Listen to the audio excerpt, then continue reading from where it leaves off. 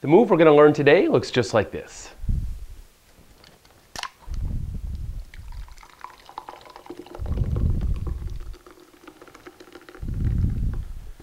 There you have it.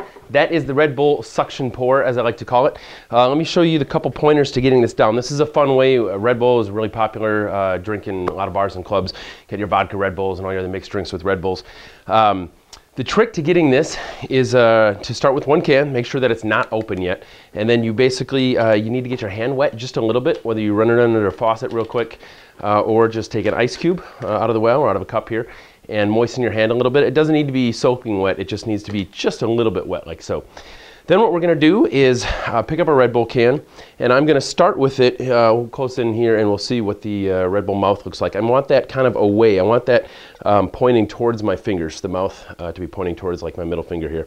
Then what I'm going to do is start by pushing down real tightly into the kind of the fat part of my thumb, this pad right here. I make my hand like so, and I kind of fatten up this part.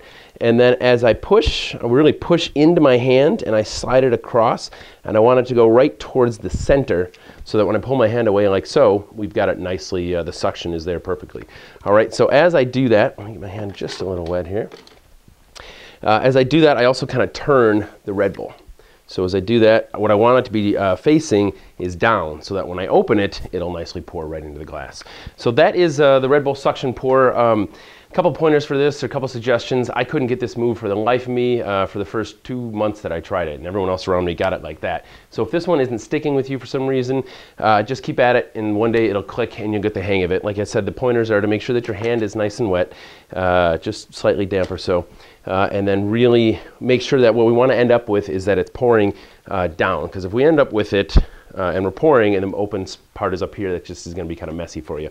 But we get a nice suction here. We really push hard in that hand and then really open up those fingers so that when we get to this point, we'll know if it's suctioned down there. And one other little kind of pointer tip for you is that once you open it and start pouring, you'll notice that the can actually starts to suction more to your hand. For whatever reason, I don't know the physics behind it, but so long as you get a nice base to start with, as you start pouring it, it'll actually start to suction more to your hand, and then you have an empty Red Bull can stuck to your hand that you can have fun popping off. So that's the Red Bull suction pour. Practice that, good luck, and have fun.